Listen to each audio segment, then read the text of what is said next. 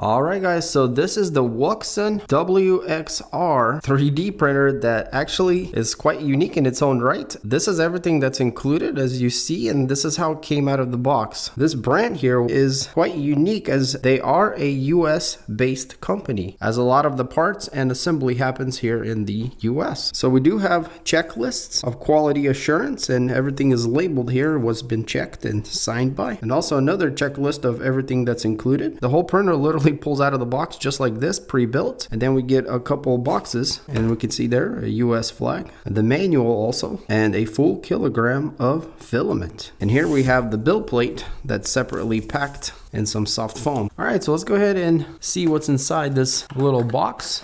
And we can see we get a few things here on the inside. Looks like we have parts of a spool holder, the power cord, and actually looks quite a bit longer than usual, maybe about 6 feet or so. And it does have a pretty good thickness to it. More spool holder parts. We're gonna need to put this together, or just kind of clips together, it looks like. And it is all 3D printed very nicely actually. So we get a little blue cable to connect from the printer to the computer. Some snippers. And these are quite useful to cut the filament on an angle. We also get a test print, looks like printed on this printer. And for the last part is our scan disk full-size SD card that's 16 gigs. So yeah, very nice. And we also get a wrench, just one size, Allen wrench, but it looks like all of the bolts that we would need to turn are this size. So yeah, as you guys can see, there's not too much stuff going on here. Everything is pre-built and should be ready to go, as we have these pretty long checklists here that tell us that. So let's go ahead and get this foam out. Take a closer look at our build plate, which looks quite cool and unique. It is a Buildtech, got the model WXR, and you can print on both sides, and it's got like this nice textured material, which I believe is the original Buildtech, so pretty cool. There is a cutout here on the top, or at least that's where it lines up, looks like. Let's see. All right, yeah, so they're just lineups, and then it magnetizes. So we're gonna look a little bit more in detail of all the parts in a second. Let's check out this manual here. It's a quick start guide, very nice, thick pages, some safety instructions, unpacking the printer, a few orange parts to remove, and that's these we see, they're all around, and we'll get to that in a second. The spool holder, how it constructs or snaps together and then sits on the top here. All of the different parts of the printer, how to load filament, their calibration cube, which will be the first print, and that's where the bearing should fall right in, and that's the tolerances. And here we got some slicer information, and then on the very back we got support and warranty. So yeah, very cleanly done here, and quite simple, guys. So let's go ahead and remove all of these orange pieces, and so these are just holding the different parts from moving during shipping. So we're going to grab the wrench that was included, and the first one here is holding the Y-axis build plate. So we just need to release, and actually there's two of them, one on the other side. All right, this should just pop right out. So now our build plate is free to move around. So we have a couple more, one here on the X-axis, and there's a bolt here that goes to the side, and then another bolt on the back right here. It's actually using a little T-nut, so yeah, and it has the words remove on the top of it. Now we do have actually a couple more here on the Z-axis, one on each side. So yeah, quite a few holders here keeping things from moving around. So this one also has a little T-nut, and the last one on this other side.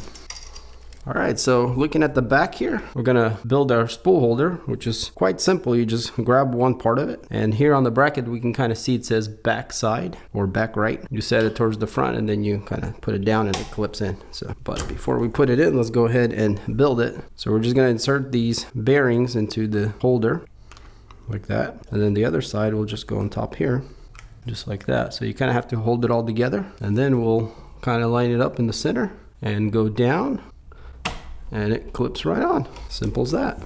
And this is what it looks like towards the front, and if we need to center it, we can kind of push it around side to side.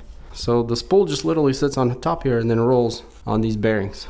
So yeah guys, as you can see, there's not much to assembling, taking out of the box, and quite minimal on the end user as far as putting anything together. So starting here on the top, we can see our spool holder and how it comes together. It is fully 3D printed, pretty nice piece, and there are a lot of 3D printing parts on this printer, which I personally like. So we can see our frame here. It's a little different looking than usual, and it is an aluminum extrusion with lots of detail everywhere. We've got end caps, and the fit finish is very nice anywhere everywhere you look. So going down here to the x-axis, we can see this is all 3D printed here. These are metal, and we got the clear type V rollers. So this is where you would adjust your tension on the belt for the x-axis. We are riding on these linear rails. So the hot end extruder combo here, which is a direct drive, is quite interesting of how it's put together, and it looks very unique. So on the top here, we can see the motor. There's a switch here. This appears to be kind of maybe like a filament detector, but there's an arrow pointing here to a hole, and that's where our filament goes in. And this is the extruder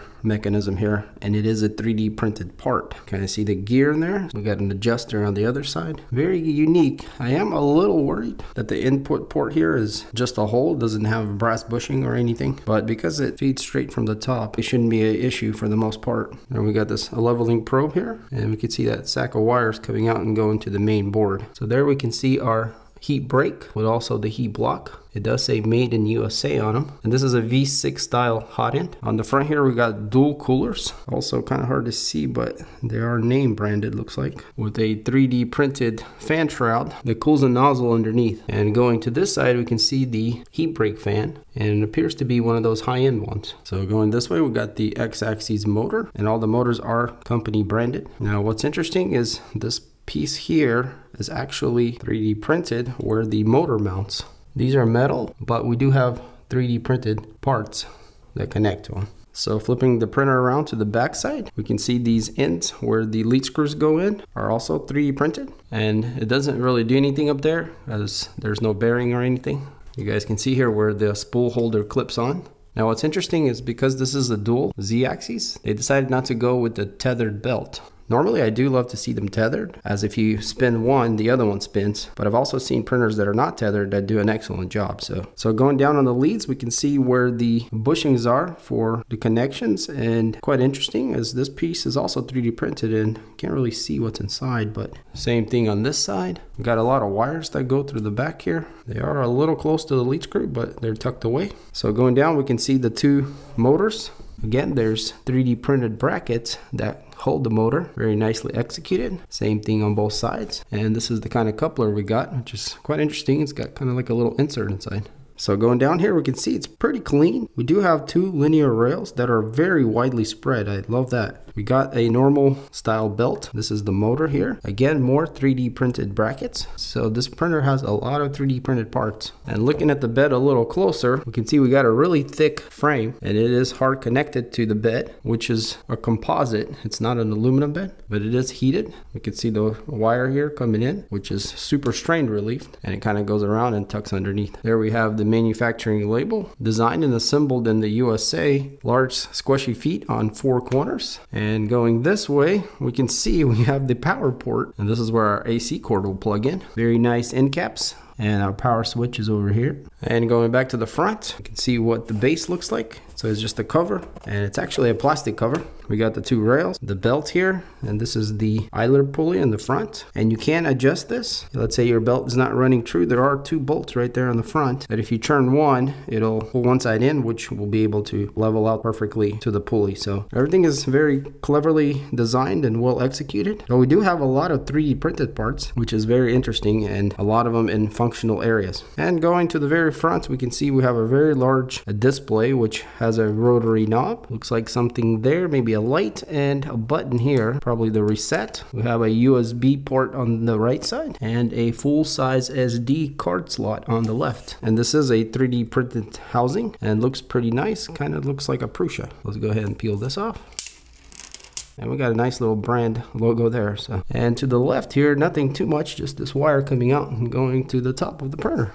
And you guys can maybe see how well everything is put together. So it is quite empty space. We got the main board here, and then our power supply, which is a Meanwell 350 watt 24 volt. Lots of 3D printed parts all over the printer, even underneath here. Let's go ahead and take this cover off and see the main board.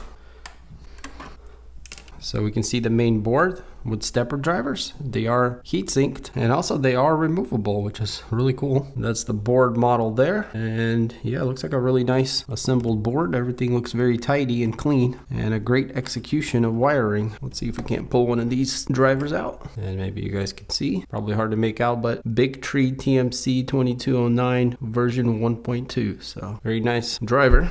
Go ahead and plug it back in. And yeah, very nice under here, guys. I'm gonna go ahead and put this lid back on and then we'll flip it around. But let's go ahead and look at the screen board here. It's also Big Tree Tech TFT43 version 3.0, and it's all kind of open here, and this is a 3D printed bracket, but again, very clean execution of everything. Looks great. And we also do have pretty large rubber feet underneath the 4 corners. So the build plate is a build tack material, and the build volume is 250 wide, then 210 deep, and 250 tall. Yeah, great build volume for a medium format. And the build plate does magnetically stick to the composite heated bed. And we got pretty nice designs here, and it says not to print on this part. And the build plate is reasonably thin. It doesn't flex as much as those super thin ones, but it does still flex. And we do have 2 different designs that you can print on both sides, so whatever you want to pick. And you guys can see the little cutout there goes around those bolts, and that's how you line it up, and it goes down perfectly every time. And on the corners, on the bed underneath, there's a cutout where you can grab it easily and just pick it up. So, and overall looks quite unique, and I love the gunmetal finish. And if you're a 3D printer enthusiast, you'll probably appreciate this printer a lot more than most.